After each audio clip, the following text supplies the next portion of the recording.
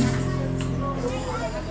You know, I thank God. He's teaching me how to fast and pray.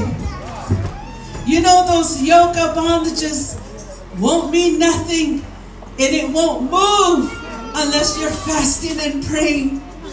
And I believe that's what God wants us to do as His children in these last days, is to fast. That's going to move the hand of God. Amen. Hallelujah. We need to wake up, praise the Lord, and do God's work. Hallelujah. Our children need Jesus. Our young people need Jesus, praise the Lord.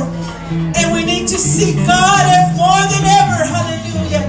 Stay on that straight and narrow path. Don't say, I'm lonely, I don't have no friends. But that's okay. Your circle can be so small that it's just you and God. That's all He wants from you. Hallelujah. Is to stay focused on Him tonight. Praise God. He's here. He's here in this place tonight. Oh, hallelujah. Thank you, Jesus. He's worthy. He's worthy.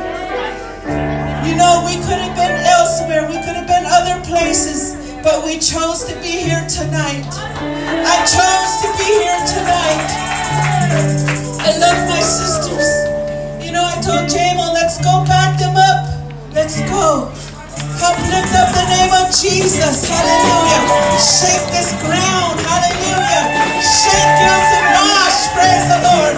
Let God move up 7 Mile. Hallelujah. All the way up to Paradise and Violence. Hallelujah. They need Jesus. Hallelujah. We need Jesus in Cutter. Hallelujah. Oh, we need the move of God all over this reservation. Praise God. Let Him move. Hallelujah. And He wants to use those that are ready. Be ready. Hallelujah. To be used of God. Amen. Woo! Hallelujah. He's worthy tonight. And God bless you tonight. Hallelujah.